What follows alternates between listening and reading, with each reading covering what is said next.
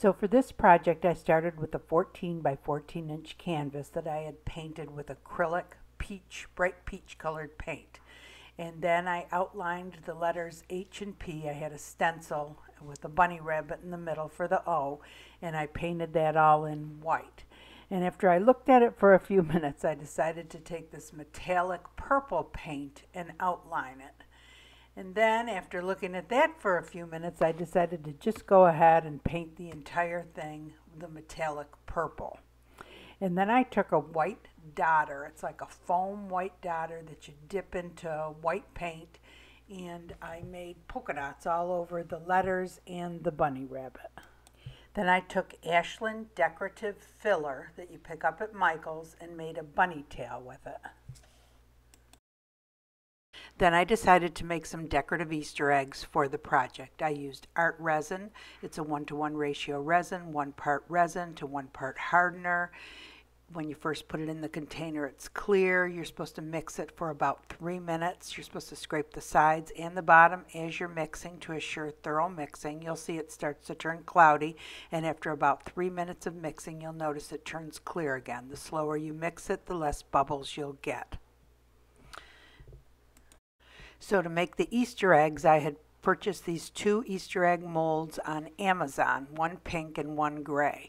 I took regular acrylic paint and used the dotting tool and filled in the polka dots and the little lines at the bottom of the trays in the Easter eggs. This is very similar to the Easter eggs I had made previous to this on my white Easter Bunny project.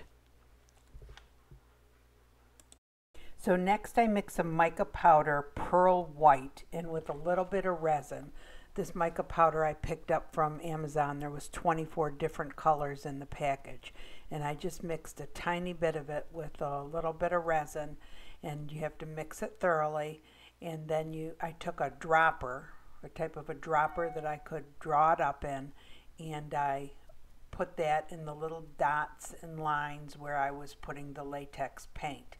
And the way I'll remember is you can see a little gold slash I put next to the ones that I'm doing with the mica powder mixed with resin.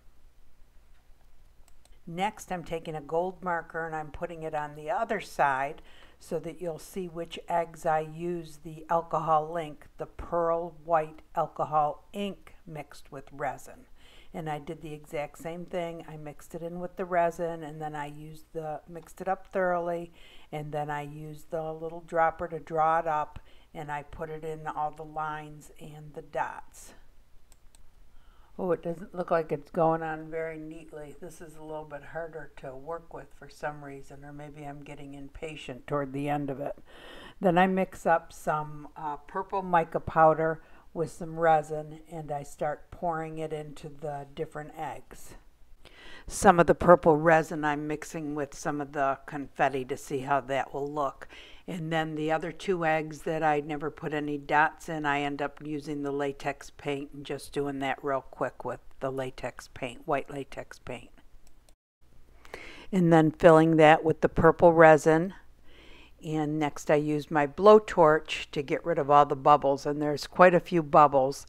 And if you'll notice, they're on the back, so once you demold them, it's the opposite side that you're going to see. So these bubbles you really wouldn't see, but I go over it with the torch anyway, the kitchen torch. So for the gray mold, I'm going to try to remember what I did. So this, I'm using acrylic purple paint and filling in all the lines and the dots there.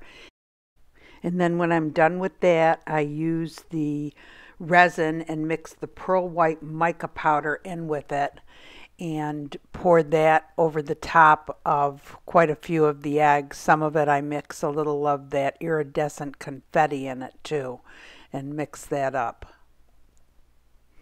And then next I mix up the resin with the pearl white alcohol ink and pour that over it.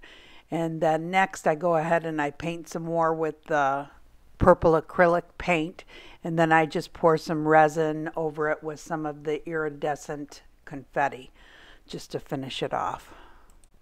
So now they've sat overnight and they're ready to take out of the mold. The ones I'm going to take out of the molds first are the ones that have the acrylic, white acrylic paint, and those are the ones that turned out the best. Now, I don't know if you remember or saw my other Easter egg one, but when you put resin into a mold that is not shiny in the bottom, when you take it out, it's not going to be shiny. So you have to actually pour resin over it to make it shiny, which is what we're going to do when we finish up the project on the canvas.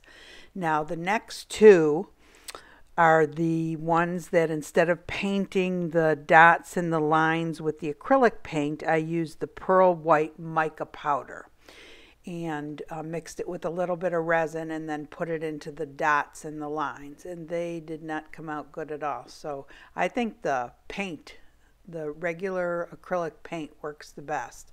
And then the other two that have the X by them, I used the pearl white alcohol ink and mixed that with a little bit of resin and put that in the dots and the lines. And this is how these came out. Not good either. Yeah, no. So the acrylic paint wins out. And then next I take them out of the gray mold, and I don't know why, but the purple acrylic paint seems to have stuck to the bottom of that. I don't know if because I did those last or I did those too soon. I'm not really sure what the deal was with that. But, oh, it almost still seems wet or something. But anyway, the acrylic paint definitely works the best, and for some reason, I might have been in more of a hurry to do these. These didn't turn out as well as the other ones. But they still look cute, most of them.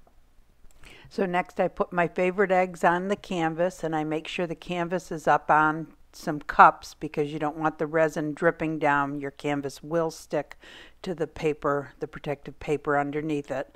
And then I get ready to do the resin. So for this project, I'm using Clear Cast 7000. So I showed you earlier how I mix my resin. Even though this is Clear Cast 7000, it's mixed the same way as the art resin is.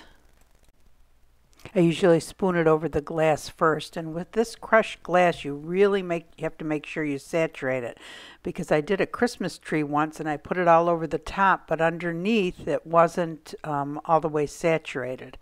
Anyway, next I put it all over the eggs, and I believe at one point here I used my hand to kind of spread it over the eggs a little bit, and then to get the resin underneath the eggs to make sure the eggs stick properly to the canvas. And then I use my hand to go ahead and spread it around on the canvas.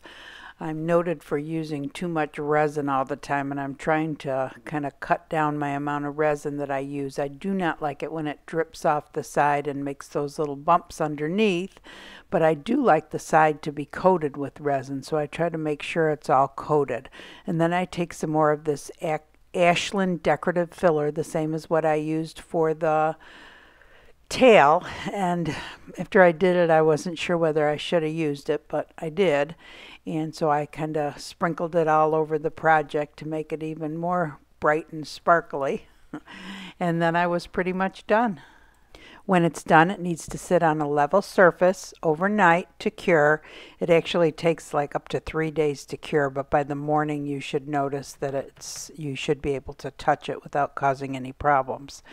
And it needs to cure between 72 and 80 degrees Fahrenheit on a level surface. I've also learned that you need to cover it with a dust cover so that you don't end up with any dust in it to ruin your finish.